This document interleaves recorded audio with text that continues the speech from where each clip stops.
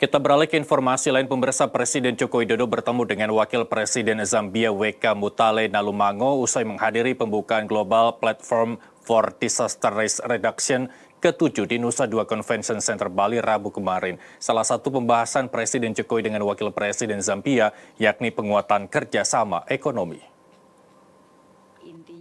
Beliau berdua membahas mengenai bagaimana Selepas menghadiri pembukaan Global Platform for Disaster Risk Reduction 2022 di Bali Nusa Dua Convention Center Rabu kemarin, Presiden Jokowi menerima Wakil Presiden Zambia WK Mutale Nalumango.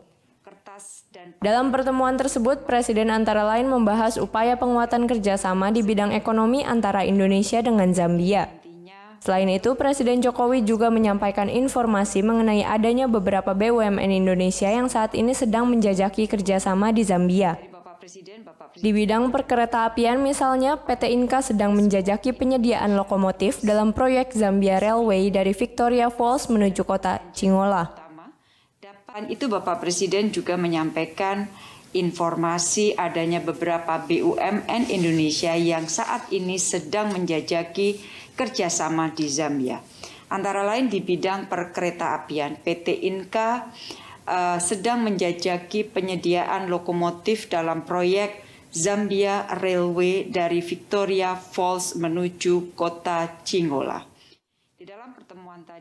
Di sektor energi baru terbarukan, Presiden Jokowi menyampaikan adanya rencana pembuatan joint venture antara perusahaan BUMN Indonesia dalam pembangunan dan pengelolaan pembangkit listrik tenaga surya di Zambia.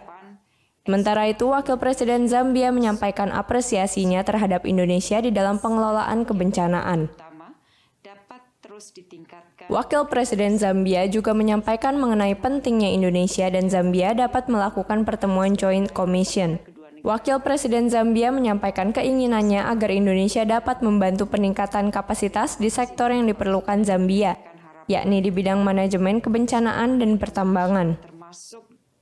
Selain didampingi oleh Menteri Luar Negeri, dalam pertemuan tersebut Presiden Jokowi turut didampingi oleh Sekretaris Kabinet Pramono Anung, Duta Besar RI untuk Zimbabwe merangkap Zambia Dewa Made J. Sastrawan, dan PLT Direktur Afrika Kementerian Luar Negeri Tias Baskoro Herwicaksono Aji.